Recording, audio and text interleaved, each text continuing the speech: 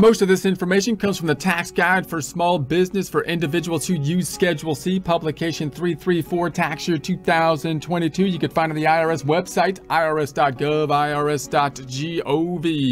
Looking at the income tax formula, we're focused on line 1, income. Remember, in the first half of the income tax formula is in essence an income statement, although it's just the outline, the scaffolding, other forms and schedules flowing into it, including the Schedule C for the business income, which in essence is its own income statement, having income minus expenses or business deductions, the net income then flowing into line 1 here of our income tax formula.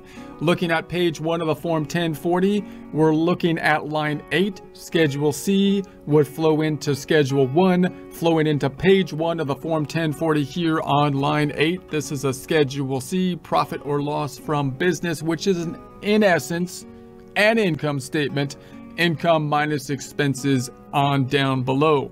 We'll now dive into the excise tax. First question, what is an excise tax? An excise tax is a legislated tax on specific goods or services at the time they are purchased. So they're actually going to be picking specific goods and services and assigning a tax to them specifically based on or applied when those goods and services are purchased.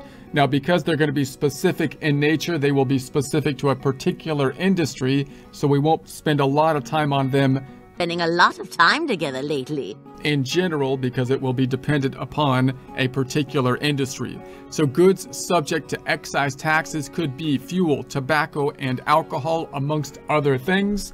You might ask the question, of course, why would they put a tax on a particular item?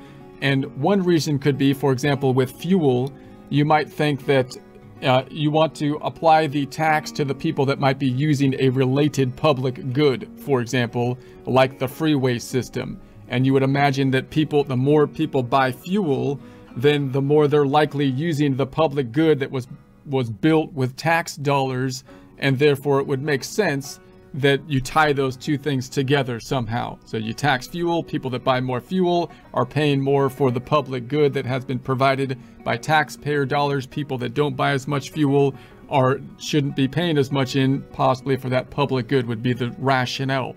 Other things like tobacco and alcohol are usually kind of like a moral argument.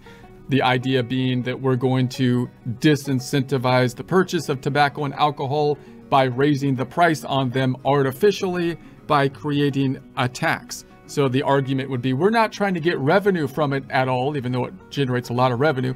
We're just trying to get people not to purchase tobacco and alcohol because of supply and demand, and as the price goes up, you would think that demand would go down. Other skeptics would argue, and I'm kind of skeptical of this, would argue that you know, if someone is addicted to something in particular, it's going to be an inelastic good, so you can raise the price on it and people will still be buying the inelastic good just because the nature of the situation.